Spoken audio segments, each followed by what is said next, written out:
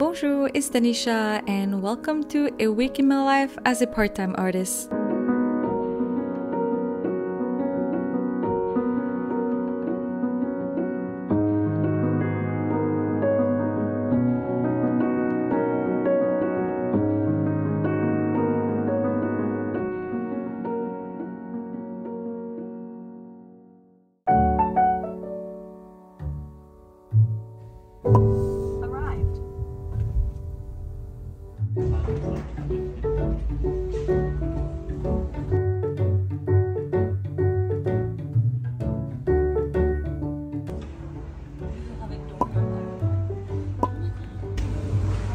Oh my god, they have cool doorknobs. Buy that for the cabinets, how much is that?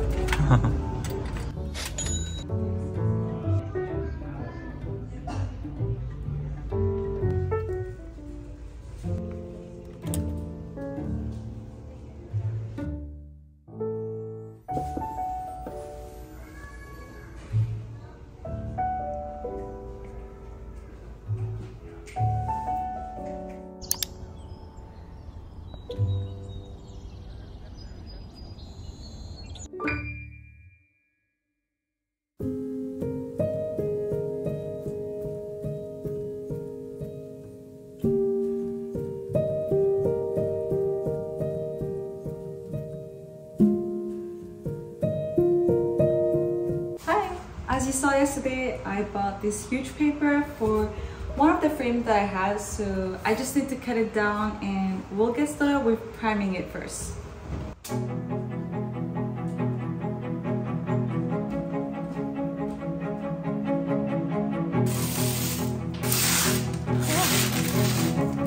This frame has been sitting in my studio for a while now and I'm so excited to finally be doing a painting on it, and I have decided to paint something from my sketchbook.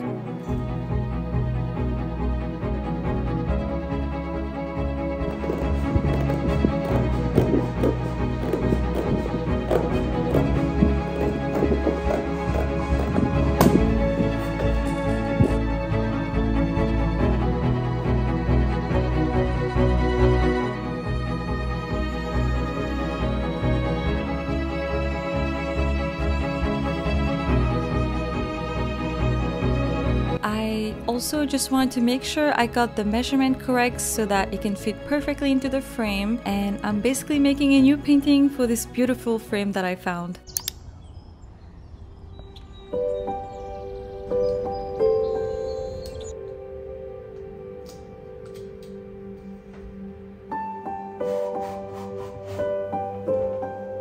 And if you've watched my previous video, you'd know that I have recently learned that sometimes priming does help with painting. So I'm making sure that this is one of my first steps, just to make sure that I'm setting the surface correctly for the type of painting I'm about to do on it.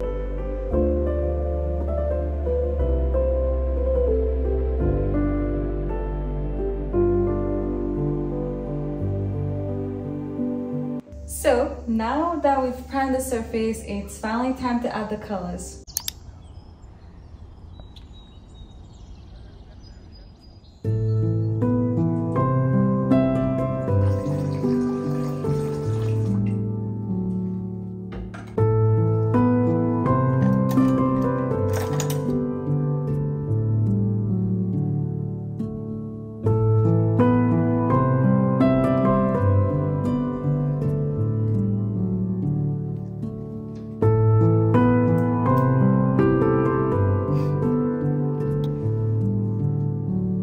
Also, as you saw from the art store, I got this palette wetting spray and I wanted to try it for my acrylic colors since they dry so fast, and I want to be able to have time to play with the colors and have fun and not have to come back to a dry palette within like 5 minutes. So let's see how that works.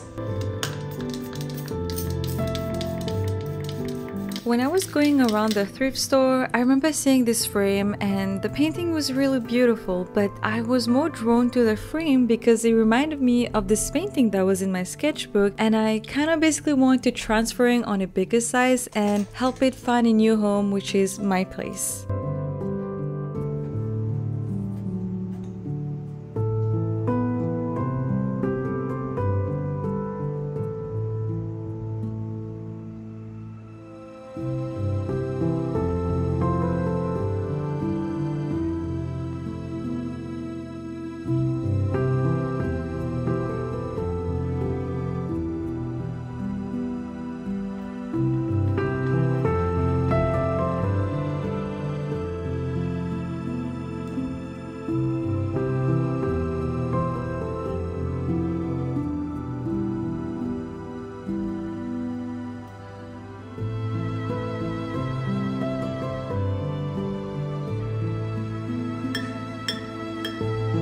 And this sketchbook painting is one of my favorite ones because you can really tell that I was really having fun and you can see the brush strokes in it. And it's from this picture that I had found on Pinterest. And basically this is gonna be a painting of a painting, so you can't make it more me at this point. So yeah, from my previous video, I was trying to learn from master studies, and now I'm trying to learn from myself in the past when I used to have fun and not care about how the end result looked like.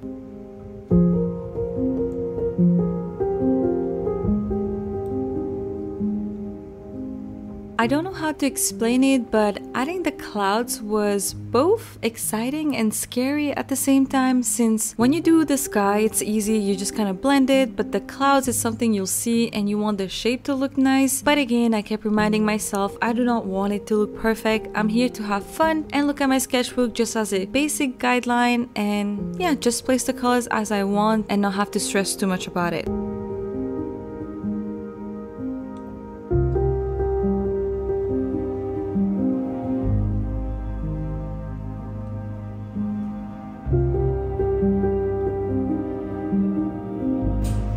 Another white refill. I know it looks like I was going back and forth while doing those clouds, but I was having a lot of fun adding the different colors, the pink and salmony color on it, and yeah, I was just basically zoning out and enjoying the painting process.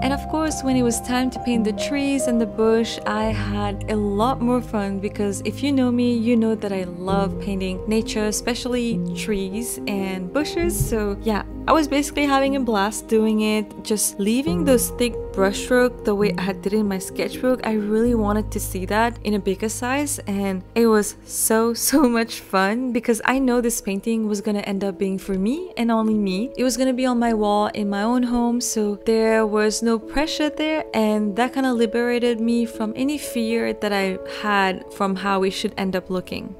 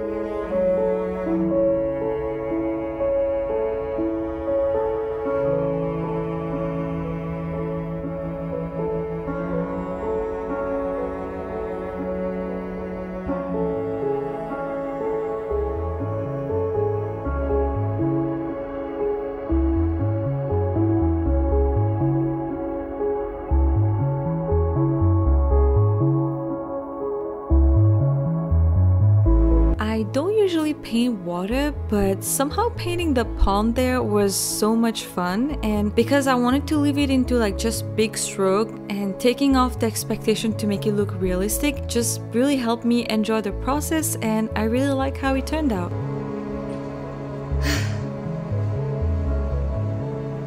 One thing that's been happening is I'm in the studio and I love it, and I love when the sun comes in, but it gets so hot.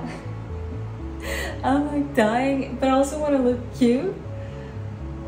So it's a struggle, but right now it's doable, but it is getting hot as the sun is going by. I've been trying to wake up early actually, just to like have the morning and paint. I feel like it's less blinding as the afternoon light.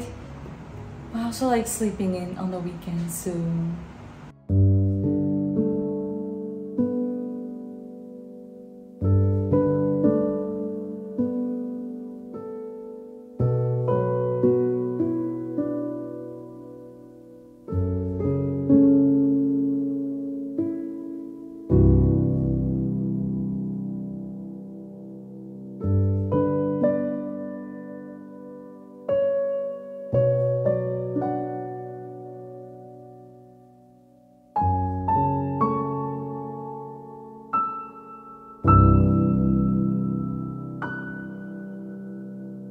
also, I'm not gonna lie, I was still a bit nervous when I reached the bottom grass section because I remember when I was doing in the sketchbook, since it was on a smaller size, I was having a lot more fun just putting a bunch of brushstroke and calling it a day because it was smaller, so I didn't have to do as many. But I knew doing it on a bigger canvas paper, it would take me a lot of time, and I wanted to be able to show the different brushstroke for it. But I know myself, sometimes if there's too much, I end up hating it. So I did decided to take it slow, start a little bit, take a break in between, and then come back. So I'm probably not gonna show because I try to cut the video in piece so it flows naturally, but I do end up putting the grass in a section and then I walk away, I look at it from far, and I come back, I try to correct it that way. But again, I'm also not over correcting it, just making sure like the brush stroke goes through and then stop right there.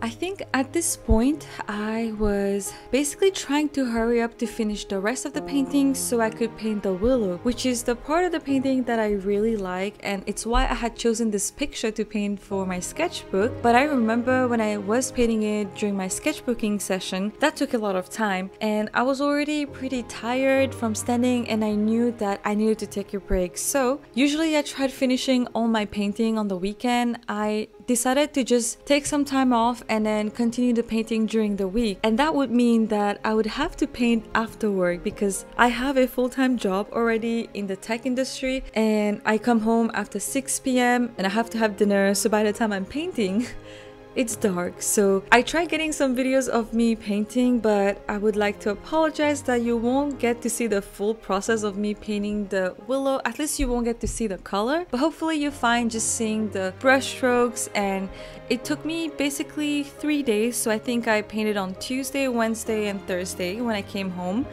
And yeah, I painted until I couldn't see the colors. I think on Thursday is when I had decided that this painting is done and let's wait for the weekend to put everything together.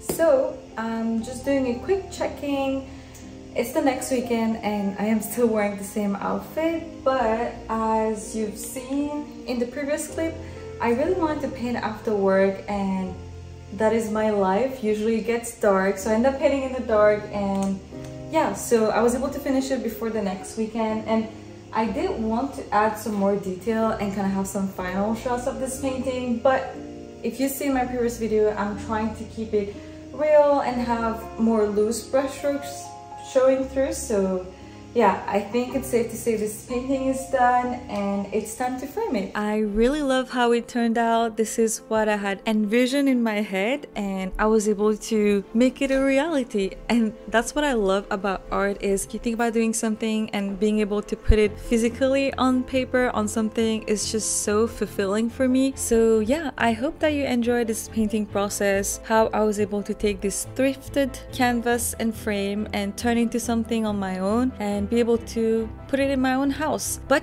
you will see it in my future videos, because I do let my paintings sit in my studio right now. I'm trying to build an inventory of painting, and then in a future video you will see when I will build my gallery wall here at home. And yeah, if you're interested for that, let me know down below, and make sure you click the notification bell button, give this video a like if you liked it, and I will see you very soon.